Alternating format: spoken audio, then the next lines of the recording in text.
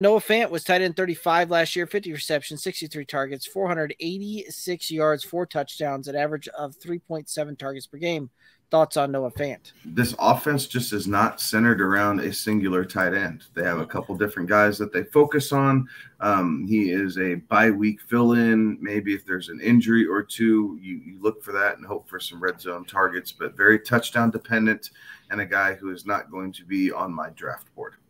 Yeah, I'm not drafting Noah Fant. I just don't think that it's there. Will Dissly's also still on the roster. I'm not in on Noah Fant. He's a streaming option, a break glass in case of emergency guy. Yeah, Seattle has a ton of targets that go to the tight end, right? They were 5th in the league last year in total targets to tight ends. The problem is that they run so many different tight ends out there to catch those things that the target share gets diluted.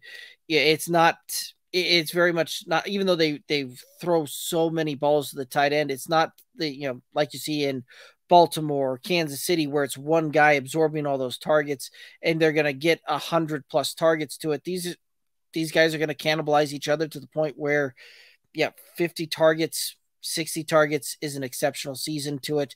And even in that case, there's not many red zone targets that really go to the tight ends there, to the point where they cannibalize each other on that one as well. So touchdown dependent type of tight end, not a guy that I'm going to be looking for as a late round tight end strategy. I'll find a different guy there.